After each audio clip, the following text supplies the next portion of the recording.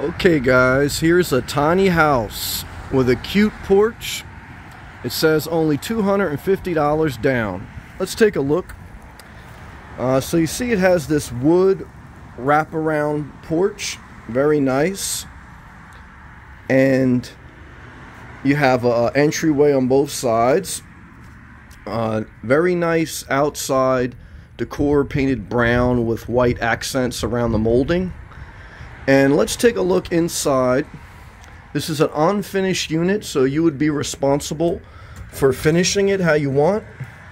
But this would get your foot in the door for tiny home living. So you see you have high ceilings.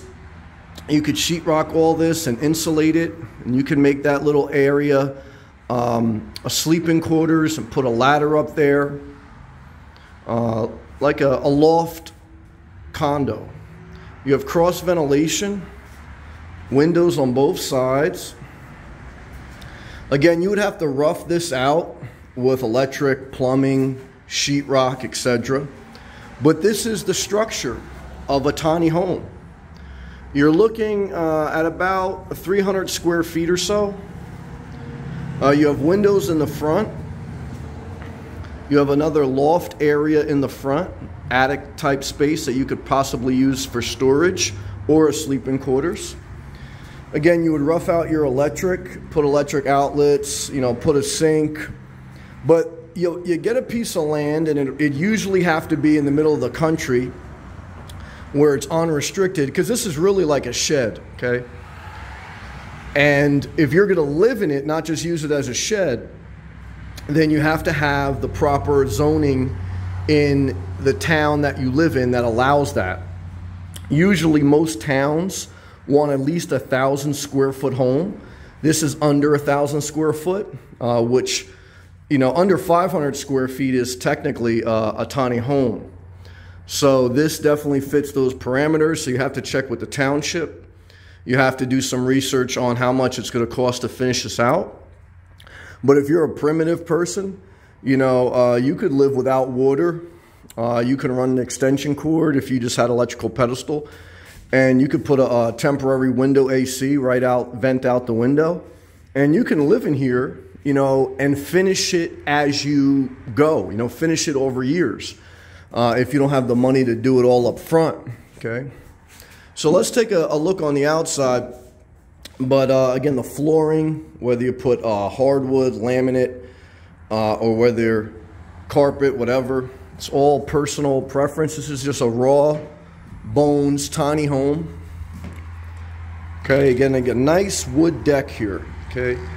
And, we're off a major highway, but, you plop this on any piece of land, nice country land, and you'd be good to go.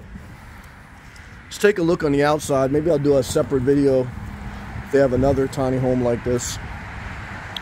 But this is a very cute tiny home. You see it has like a little vent up top for that attic space.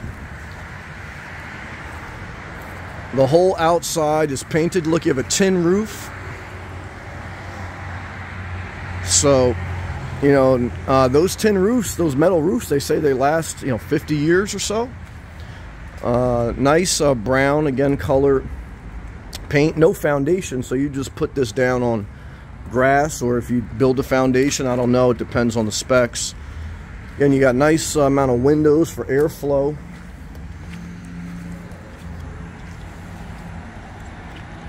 Everything you need. I mean, this is like a fifth wheel RV with no wheels. That's what this is. 300 square feet is what about a fifth wheel is.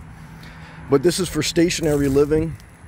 If you had, a piece of property that you would want to put this on and live out of. This one here, I'll do another video on this, is a little bit smaller. It's about 200 square feet. I'll do a separate video on that.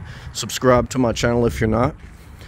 So click the thumbs up, leave a comment below. Let me know if you like this as a tiny home. Let me know if you would consider this, okay? It didn't give a lot of specifics regarding pricing. It says premierbuilding.usa. It's the website, so you may be able to get pricing off that. But either way, I'll do more videos. Again, subscribe if you're not. Click the blue join. Click the super thanks. Thank everyone for watching. I hope my videos help you, inspire you, and give you some alternative ways to live simply, live happily. Take care.